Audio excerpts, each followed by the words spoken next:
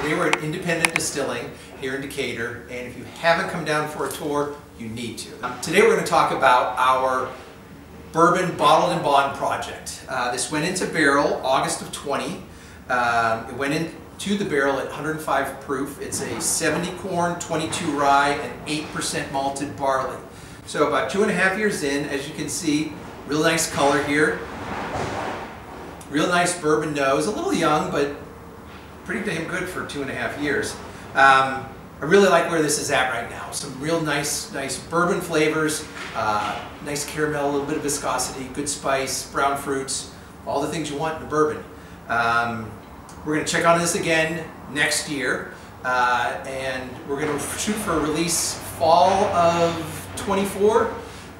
So, you know, we'll check on it in a year.